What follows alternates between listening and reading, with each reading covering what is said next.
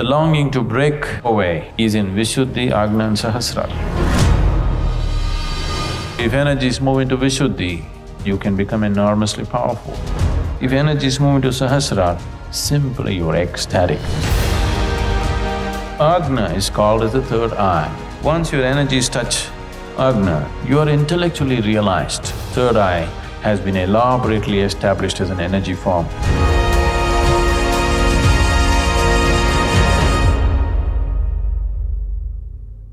Namaskaram, Sadhguru.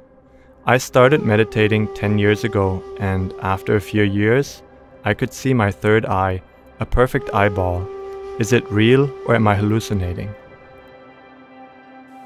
Now, this needs to be understood. What is referred to as a third eye is not necessarily another eye like this. Okay, it is not. It is just that, you know, there are, okay. In the pranic system, we talked about the 72,000 nadis. These 72,000 nadis have 114 important junction points in the body. Like, you know, in this building, the electrical systems are running, there are many junction points where major meeting of connections are happening. There are 114 junction points in the body. Generally, these are referred to as chakras. The word chakra literally means a wheel. But these are not in the form of circles or wheels. They always meet in the form of a triangle. The nadis always meet in the form of a triangle. And the whole yogic system depends on what you do with them. So out of this 114, 7 are held as the major junction points. So these are the 7 chakras that everybody is normally talking about. They are located in certain parts of your body. These are Mooladhara, Swadhisthana, Manipuraka, Anahata, Vishuddhi, Agna, Sahasrara. Mooladhara means the foundation. This is a center which is physically or physiologically, it is located between your anal outlet and your genital organ. It's called the perineum medically. If your energies are dominant in your Mooladhara, food and sleep will be the 2 major qualities of your life.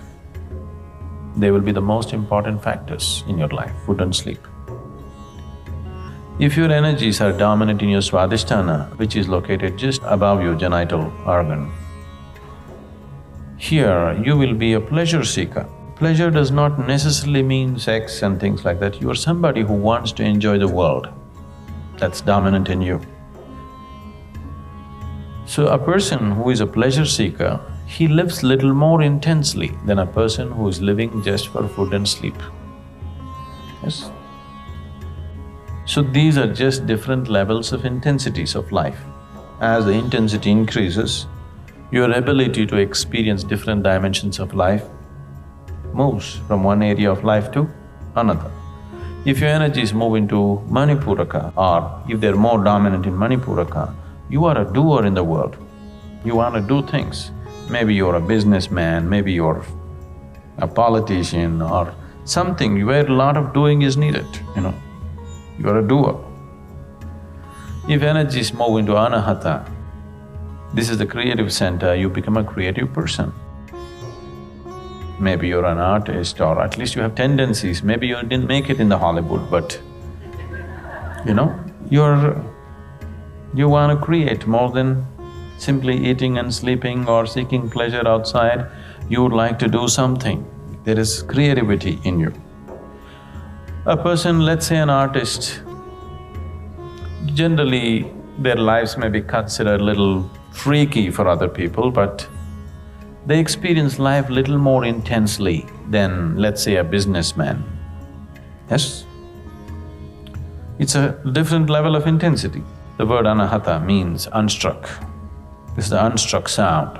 This is a meeting between the lower and the higher. All your survival instincts are in the lower three chakras. Self-preservation is in Manipuraka, Swadhisthana and Muladhara. The longing to break away from all this and go away beyond is in Vishuddhi, Agna and Sahasrara. Anahata is the meeting point. So Anahata, the symbolism is two triangles meeting. You've seen that, the Star of David, everything comes from Anahata. Okay, that is the symbol for Anahata, two upward moving and downward moving triangles meeting because these are two different dimensions of life. One is catering to self-preservation, another is catering to the longing to go beyond. In your head and your heart, you have longings to go beyond, but in your body, you have longings to preserve. So, if energies move into Vishuddhi, it's a power center, you can become enormously powerful. Very powerful individuals. When I say power, not necessarily physical or financial or something, people can be powerful in so many ways. Just the very way they stand, some people are powerful, some people are not, isn't it? Yes? So you don't have to do any action. You make 10 men stand here. The very way they stand, some men are powerful, some aren't, isn't it so? It's not necessarily because of their activity, just the way they are. They don't have to pose for anything, just simply the way they are, there is power about them. If your energies move into Agna, you are intellectually realized, you see things clearly, you see everything the way it is. Once you begin to see everything the way it is, you are at peace. So Agna is called as the third eye because you see things the way they are. With these two eyes are very deceptive. They make you see things the way it is necessary for your survival. They don't allow you to see everything the way it is. Once your energies touch Agna, now you're seeing things the way they are, everything the way it is. Now, that is why it is referred to as a third eye. Sahasrara is the seventh chakra that is not in the body, just outside the body. But most people, it is dormant, it is not active. If some sadhana comes into your life, if you activate it in a certain way, or because of a very intense way of living, it can become active. If energies move into Sahasrara, you will become unexplainably, unreasonably ecstatic. Simply like crazy or ecstatic.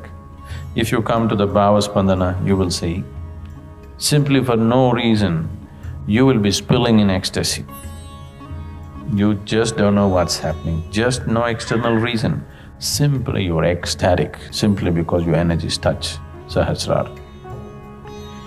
From Muladhara to Agna, there are many pathways as to how to get there, any number of methods and teachings as to how to reach there. From Agna to Sahasrara, there is no path. If you want to move from Agna to Sahasrara, because there is no path, that is the reason why many people have gone about propagating peace is the highest thing to achieve, because they got stuck here. So from Agna to Sahasrara, there is no pathway. This is the fundamental reason why there is so much stress on a guru in the traditions, because if you have to jump, suppose there is here a black hole, if you have to just jump into it, you must be utterly crazy. Or you must have extraordinary kind of courage, or you must trust somebody so much that if he says jump, without any problem you will jump. Otherwise, there's no possibility, isn't it? Because that possibility is not there for many people, that's the reason why they have concluded peace is the ultimate thing, because they got stuck here, they wouldn't go up. About seeing a form of an eye is simply because certain systems of practices made a whole imagery about it. These images were not just drawn on paper, they established forms of it. This is a whole science by itself. In India, this is called as the science of consecration. In the yogic traditions, This science of consecration can be taken to such peaks. Any form you want, you can consecrate it and make it a reality. Right now, let us say I want a fierce dragon established energy-wise. Now, I will establish a temple for a dragon. And if you go there, you have a deep experience of the dragon because the energy form of the dragon is like alive, like a real thing. Because the science of consecration is such, any form that you want, you can consecrate it and make the energy hold that form. So deities were created for different purposes, whichever kind of form they wanted, they created it. So like this, people created different kinds of imagery for the sake of sadhana, so that people could make use of it. It is not that that's the way you have it, but it has been established in many traditions. Third eye has been elaborately established as an energy form. If you happen to come in touch with this somewhere, you may begin to see it. But these are two different kinds of yoga. There is something called as right-hand yoga and left-hand yoga. In the right-hand yoga, there is no imagery. Right now, what we are offering to you is that, no imagery. We don't use any kind of imagination, because once you go on imagination, you must be in constant care of somebody who knows what is what, somebody who is capable of taking away the images when it is no more needed. Otherwise, you won't know where is reality and where is imagination. You will just fly off into imaginary states very easily. So here we are using a path of prajna where there is no imagery at all. Just use yourself to grow.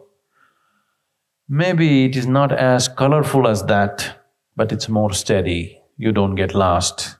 You know if you take a step forward, you know it, if you take a step backward, you know it. There you will not know, but it's very colorful and exuberant ways. We also do that, but not with, large groups of people like this. I also very much do those kind of things, but not with large groups of people, because people will fly off into imaginary states so easily.